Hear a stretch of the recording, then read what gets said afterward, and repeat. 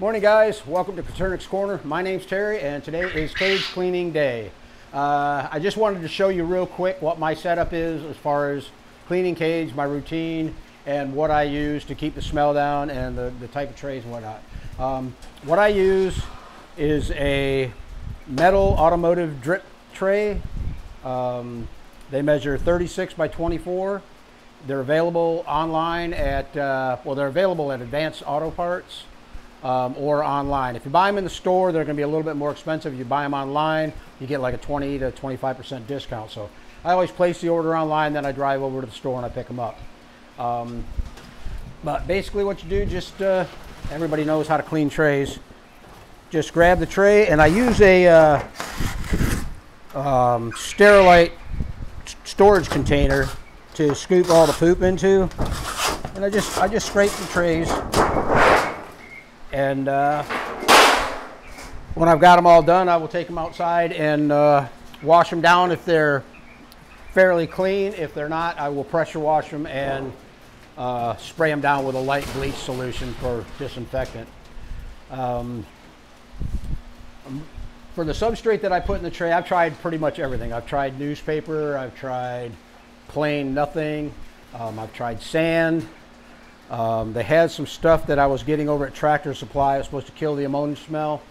That worked great, but it was expensive. It was like 10 bucks for 25 pounds of that stuff. So I went to straight pine shavings. You can buy the fine pine shavings. Let me show you them real quick. Just real light pine shavings. And I just put a real light layer in the bottom of each tray. And what that does is absorbs any moisture from the poop, and once the poop dries out, the smell is pretty much gone.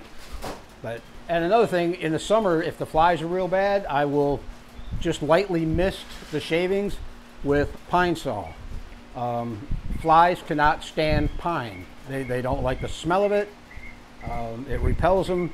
So just an added insurance against the flies, I just lightly mist that, and it will keep the flies down. I also use this on my floor.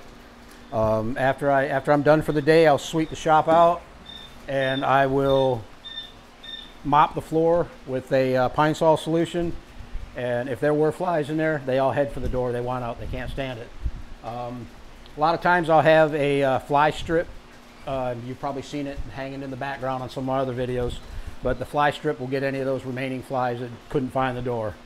Okay, once we're finished cleaning, I will take the dirty trays out back to be hosed down or pressure washed, and the compost bucket we'll take out back to the compost pile. So let's head out back and I'll show you what I've got set up out there.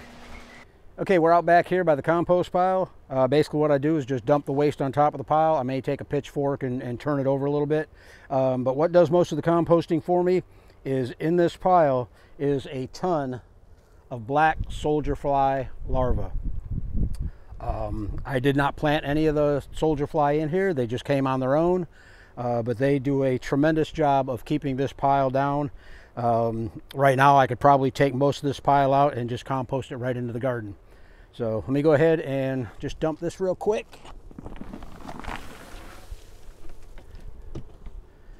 And like I say, every once in a while I'll just turn it a little bit just to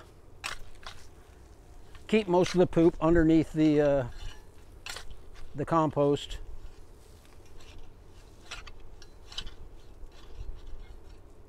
Okay, so that's pretty much it for my cleaning routine.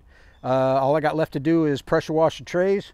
We'll let the black soldier fly larvae do their job, and we'll do it all again in 3 or 4 days. Thanks for stopping by. I hope you enjoyed the video. Hit that subscribe button, and we'll see you on the next one. Thanks a lot, guys.